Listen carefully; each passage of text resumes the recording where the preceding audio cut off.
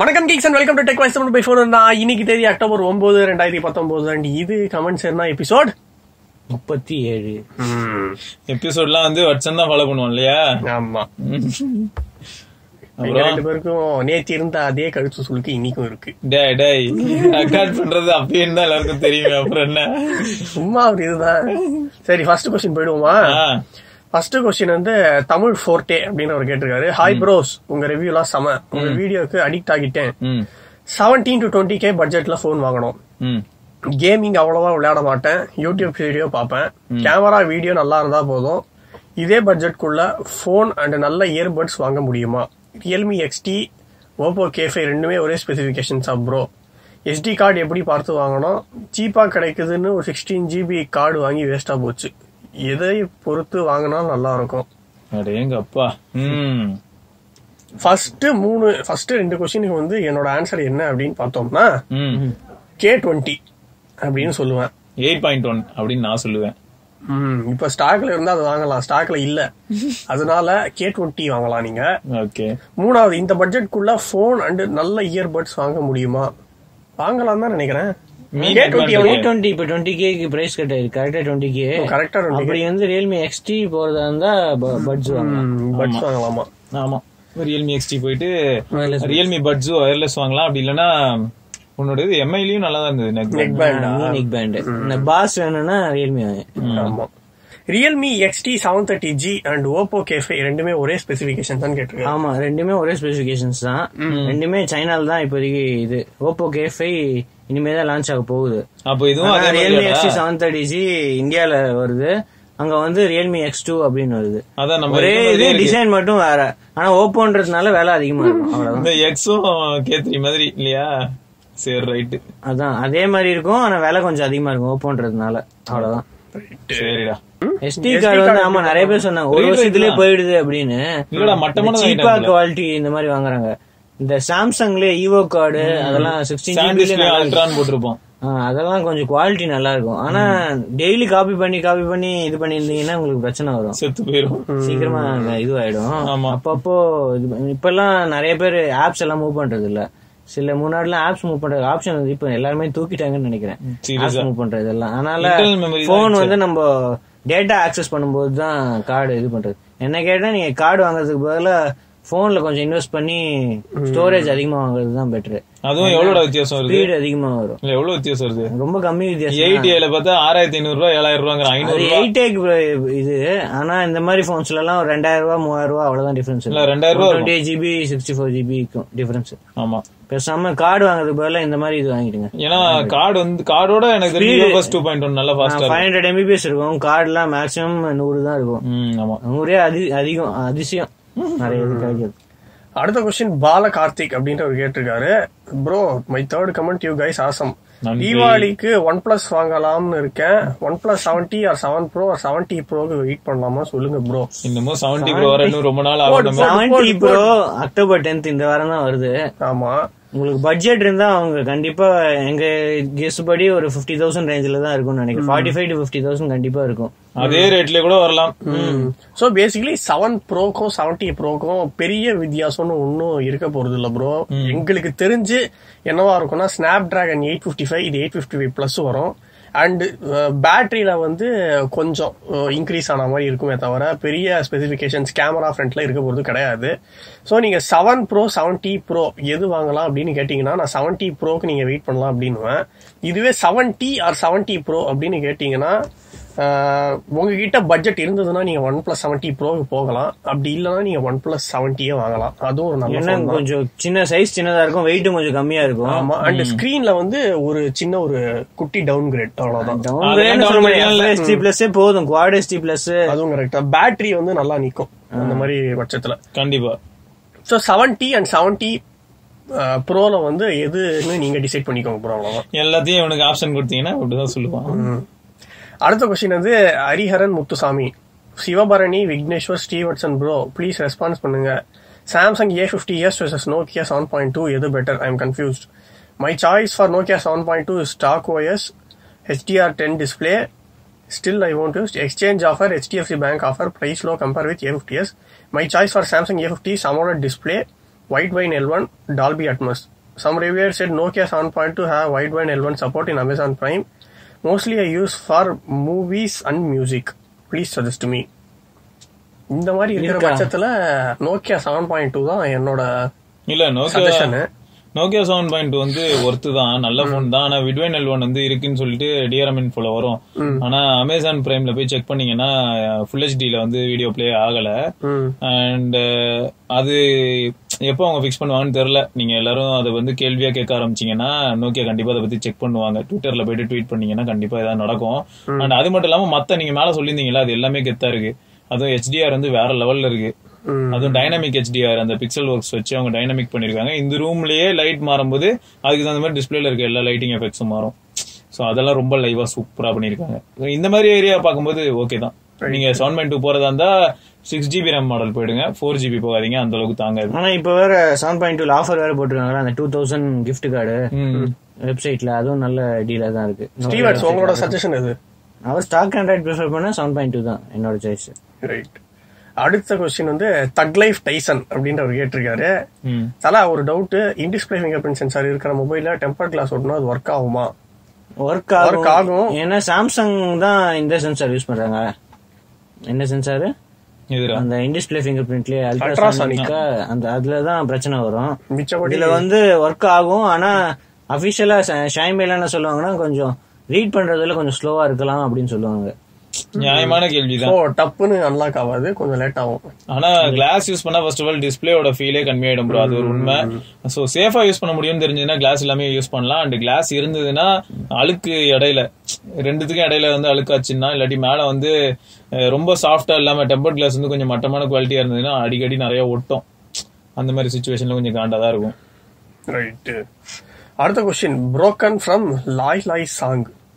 Bro, I am third comment and I have one doubt. 108 megapixel is also pixel bending and how many megapixel is default? Please tell me bro. 27 MP. Divide by 4 அவ்வளவுதான். Right. அடுத்த question Sathya Vikram. Pros ரொம்ப நாளா ஒரு doubt, கம்மியான கேமரால நல்ல software போட்டு செம போட்டோஸ் எடுக்க முடியறப்போ ஏன் எல்லா கம்பெனிஸும் கேமரா எம்பி சைஸ் இன்க்ரீஸ் பண்றாங்க? எம்பி அதிகமா மார்க்கெட்டிங் தான் ப்ரோ, மார்க்கெட்டிங் தான். சாம்சங்கே 12 MPல சூப்பரா பண்றாங்க. மத்தவங்களும் இந்த மாதிரி ஐபோன்லாம் எடுத்துக்கோங்களேன். ஐபோன்லாம் 12 MB தான், 12 13 தான். 3 12 MB தான், 3 சென்சாரும். ஐபோன் இதெல்லாம் தான் நாங்க 5 சென்சார்லயும் 12 MB வச்சு யூஸ் பண்ணோம். அதே மாதிரி இப்போ நோக்கியா 7.2 வாங்கலாம் அப்படின்னு யாராவது நினைச்சீங்கன்னா 8.1 கன்சிடர் பண்றது நல்லதுன்னு தான் எனக்கு தோணுது. ஸ்டாக் இல்லையாப்பா? இருந்ததுன்னா ஸ்டாக் இருந்ததுன்னா. இல்லையா, நான் நேற்று எங்க அப்பாவுக்கு வாங்கணும்னு பார்த்தேன். இல்லையா? இப்போ 108 MB அங்க குடுக்கறது என்னன்னா மார்க்கெட்டிங் தான். நாங்க பாருங்க ஃபர்ஸ்ட் கொடுத்துட்டோம். கண்டிப்பா இப்ப அப்படி கிடையாது. இப்போ ஒரு டெக்னாலஜியே தெரியாதவங்க கிட்ட போய் இப்ப சொன்னீங்க வச்சுக்கோங்களா, இது கேமரா 12 MP தான், இது 108 MP அப்படின்னு வச்சுக்கோங்களா, ஆப்வியஸா அதுக்கு தான் போவாங்க. ஒரு பிரம்மாண்டம். அதான் மெகா பிக்சல் கவுண்ட வச்சு நம்ம முடிவு பண்ணக்கூடாது. அதோட சாஃப்ட்வேர் எப்படி இருக்கு, அதை இது பண்றது எப்படி இருக்கு, ப்ராசஸிங் பண்றது எப்படி இருக்கு, அவுட்புட் எப்படி இருக்கு. கண்டிப்பா பிக்சல் எடுத்துக்கோங்க. இன்னும் பிக்சல் 4ல அதே இதுதான் சொல்றாங்க, 12 MP தான். அதெல்லாம் அந்த படம் பாக்குற மாதிரி தான், ட்ரைலர் பிரம்மாண்டமா இருக்கும், உள்ள போய் உட்கார்ந்தா ஒண்ணுமே இருக்காது. அடுத்த கொஸ்டின் வந்து Srinivasan. Bro please this is my comment. Why TV companies are currently forcing customers to go only for smart TVs when we need a decent TV with 4K display? Because I searched in market, there is no branded company with 4K non-smart TV. Why I'm particularly asking such questions is phone lifespan has become 2 to 3 years after becoming smartphones. Will this happen to TV segment too? சம்ம கேள்வி, நல்ல கேள்விதான். அதே மாதிரிதான் mega pixel count சொன்ன மாதிரியே தான் இவங்க வந்து அட்ராக்ட் பண்றதுக்காக நிறைய பேர் ஸ்மார்ட் டிவினா சீக்கிரமா வாங்குவாங்க. ஃபுல்லா ப்ரொப்ரைட்டரி ஓஎஸ் இந்த மாதிரி ஆண்ட்ராய்டு இல்ல அப்படின்னா இப்ப நிறைய பேர் ஆண்ட்ராய்டு போன் யூஸ் பண்றாங்க. இந்த மாதிரி ஸ்கிரீன் காஸ்டிங் இதெல்லாம் சப்போர்ட் இருக்கு, இந்த மாதிரி இருக்கு, ஆண்ட்ராய்டு தான் இதுவும் அப்படின்னு சொன்னா நிறைய ஆப்ஸ் இது லோட் பண்ணலாம் அப்படின்னு சொன்னா நிறைய பேர் வாங்குவாங்க. இதுதான். நானே வியூ டிவி நார்மல் டிவி தான் வச்சிருக்கேன். ஆனா ஸ்மார்ட் ஸ்டிக் இந்த மாதிரி ஃபயர் டிவி ஸ்டிக் இந்த மாதிரி யூஸ் பண்ணி கண்டிப்பா.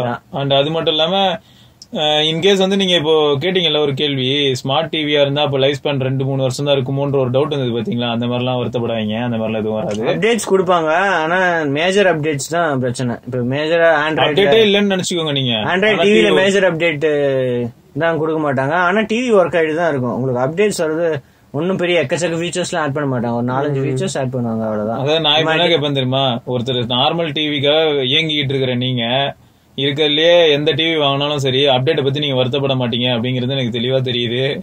ஏன்னா நார்மல் டிவியை சர்ச் பண்ற ஒருத்தருக்கு அப்டேட் இருக்கு. சோ உங்களுக்கு பேனல் உழைக்கணும் அப்படின்னா நீங்க நல்ல பிராண்ட்ல வாங்கிடுங்க, அவ்வளவுதான். அது பாட்டுக்கு பேனல் சாம்சங் எல்ஜி எல்லாம் நல்ல பேனல் இருக்கும். 10 வருஷம் வாரண்டி வேற தருவாங்க. ஸ்கிரீன் பர்னிங் ப்ராப்ளம் எல்லாம் இல்லாம இந்த இதுக்கெல்லாம் கூட சொல்றாங்கல்ல 10 இயர்ஸ் ஹை எண்ட் 10 இயர்ஸ் தருவாங்க. உழைக்கும் ப்ரோ, கண்டிப்பா உழைக்கும் டிவிலாம். ரைட். அடுத்த क्वेश्चन வந்து கார்த்திக் அன்பழகன். ப்ரோ என்னோட கமெண்ட்டுக்கு ஆன்சர் பண்ணுங்க. நான் Redmi Note 7s யூஸ் பண்றேன். இதுல 4.0 ஃபாஸ்ட் சார்ஜிங் சப்போர்ட் இருக்கு. பட் பாக்ஸ்ல வந்தா 10 வாட்ஸ் சார்ஜர் தான் யூஸ் பண்றேன். 4.0 சார்ஜர் இந்தியால இல்ல. என்னோட பிரைமரி மொபைல் சாம்சங்ல வந்து 15 வாட் சார்ஜர் இருக்கு. அதை ரெட்மிக்கு யூஸ் பண்ணா ப்ராப்ளம் வருமா வராதா? 15 வாட் சார்ஜர் யூஸ் பண்ணா ப்ராப்ளம் வராது. ஆனா 10 வாட் தான் சார்ஜ் ஆகும். பெஸ்ட் உங்களுக்கு 18 வாட் ஷாமி சார்ஜர் ஒன்னு வாங்கிடுங்க.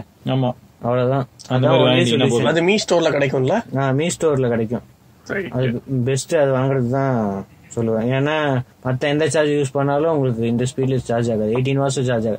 15 வாட் யூஸ் பண்ணாலும் 15 வாட்ஸ்ல ஆகாது. ஏன்னா quick charge 10 what 5 what 10 what 18 what அந்த மாதிரி தான் சப்போர்ட். ஆமா, ரைட். அடுத்த question Satish Kumar அப்படின்றவரு. Bro Redmi 8A வாங்கலாமா இல்ல Infinix Hot 8 வாங்கலாமா? நாங்க Redmi 8A ரிவ்யூல சொல்லிருப்போம். உங்களுக்கு ஃபிங்கர் பிரிண்ட் சென்சார், இந்த மாதிரி வேற என்ன இருக்கு, அதிக ரேம், டுவல் கேமரா, அதிக ரேம், இதெல்லாம் வேணும்னா Infinix Hot 8 தான் பெஸ்ட். உங்களுக்கு சிங்கிள் கேமராலே நல்ல குவாலிட்டி வேணும், நல்ல பேட்டரி. ஏன்னா கண்டிப்பா Hot 8ஓட இது நல்ல கேமராவா தான் இருக்கும். அப்புறம் பேட்டரியும் 5000 mAh எனக்கு 2 days அசால்ட்டா இருந்துச்சு.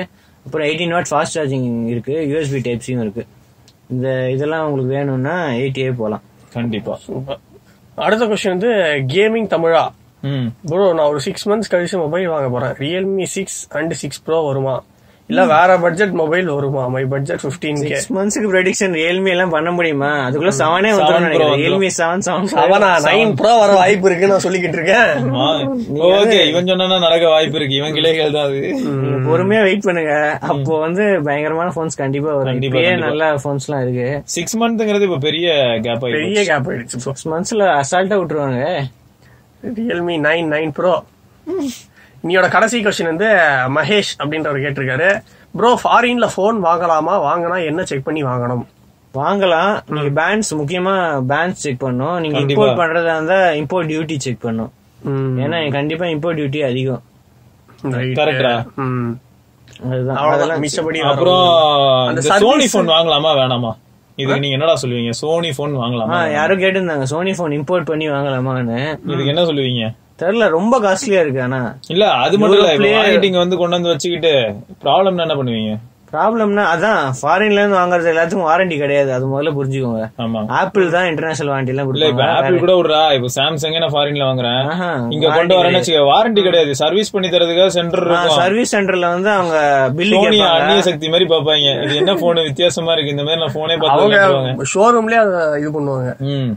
என்னடா இந்த மாதிரி நாங்க பார்த்தது இல்லையே. சோனி ஷோரூம்ல எனக்கு தெரிஞ்சு கடைசி X2 தான் பாத்துருப்பாங்க.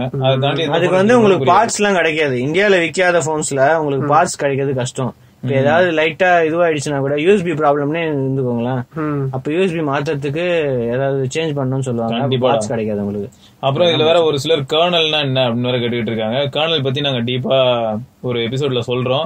ஆனா பேசிக்கா சொல்லணும்னா கர்னல் எதுக்காக இருக்கு அப்படின்னு கேட்டீங்கன்னா, இருக்கலையே இன்டீரியர் பார்ட் ஆஃப் ஹார்ட்வேர்னு வச்சுக்கோங்களேன். சோ அதோட கோட் தான் கர்னல்னு சொல்லுவாங்க. இந்த கர்னலை பேஸ் பண்ணி தான் அதுக்கு மேல வந்து ஓஎஸ் பில்டு பண்ணி அப்படி கொண்டு வருவாங்க. சோ இது வந்து ஆழமா கிணத்துல பாட்டம்ல இருக்கிறது தான் கர்னல். சோ கர்னல் வந்து பேசிக்கா ரொம்ப முக்கியம். கர்னல் தான் வந்து கம்யூனிகேட் பண்ணணும்னு வச்சுக்கோங்க. ஓஎஸ்க்கும் ஹார்ட்வேர்க்கும் இடையில தலைவர் தான் இருப்பாரு. சோ அதனாலதான் கர்னல் கண்ட்ரோல் எல்லாம் கிடைச்சதுன்னா பூட் லோடர் அன்லாக் பண்ணிட்டு நிறைய பேர் ரூட் எல்லாம் பண்ணுவீங்க இல்லையா? அதுல நீங்க போய் பாத்தீங்கன்னா தெரியும், கர்னல் கண்ட்ரோல் வச்சுதான் நீங்க ஓவர் கிளாக்கிங்ல இருந்து எல்லாமே பண்ணிட்டு இருப்பீங்க. ரைட். சோ இதெல்லாம் தான் என்னோட கமெண்ட்ஸ். வேறு சில கமெண்ட்ஸோட நாளைக்கு சந்திக்கிற hotel Vigneshwar, Sivabharani. Have a nice day. And நாளைக்கு இப்ப தானே தொடங்கிச்சு. என்ஜாய்.